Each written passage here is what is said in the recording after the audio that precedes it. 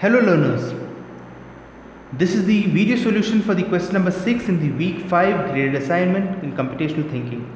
Let's get into the question. The question reads that we take the variable outlist obtained at the end of execution of the pseudocode in the previous question. Now we execute the following pseudocode. In the first line we assign 0 to 3 variables, namely somewhere, count and I. For each x in outlist, somewhere is equal to somewhere plus length of x.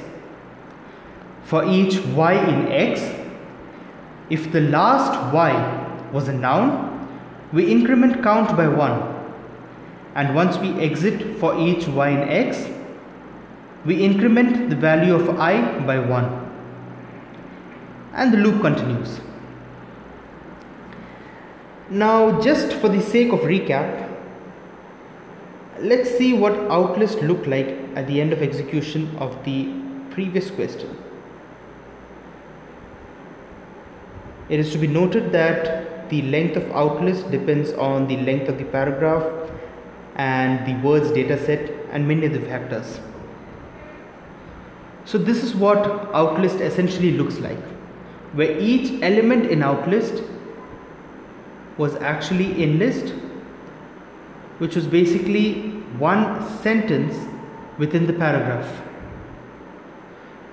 So the first iterator x basically iterates through every element within outlist, and the iterator y iterates through every word within my list or within my in list,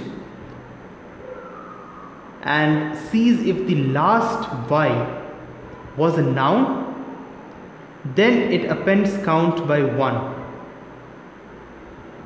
So question A reads, what does the variable count store at the end of execution? The first option is, it is the number of nouns in the paragraph. So it's not exactly counting the number of nouns. It is counting if the last word was a noun, only then will it increment count by 1. So the first option is wrong. The second option reads, it is the number of nouns in the first sentence of the paragraph. This is also wrong. The third option reads, it is the number of sentences in the paragraph that begin with a noun. This is also wrong. Why? Because it is counting the number of words that come after a noun. So the correct answer here is none of the above. Now going to part B, the question reads, what does the variable somewhere store at the end of execution? So we see here that somewhere is basically being incremented by the length of x.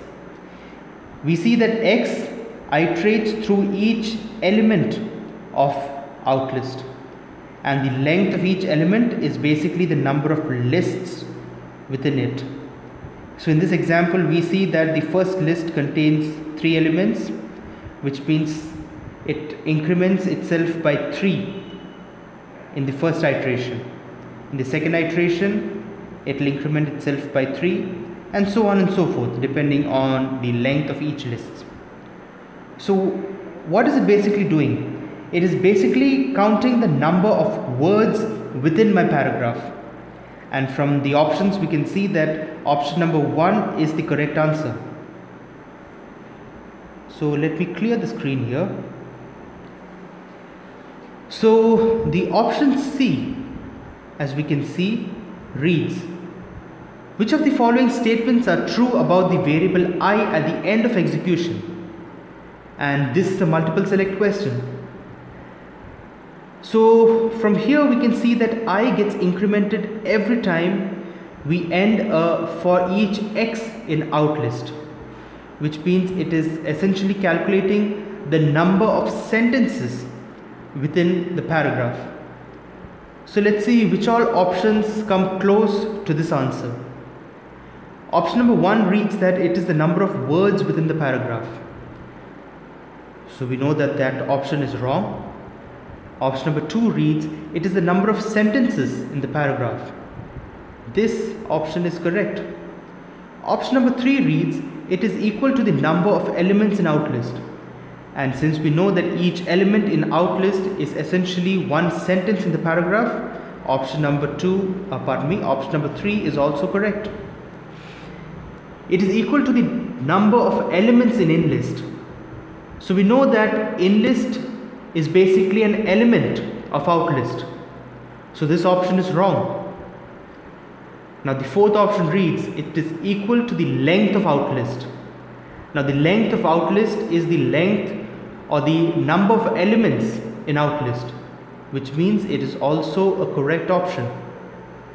And the last option reads that it is the number of characters in the paragraph. Since we have already seen that option number 2 is correct, we can rule out option number 5. So let's just go back. For part A, the correct option was none of the above. For part B, the correct option was it is the number of words in the paragraph.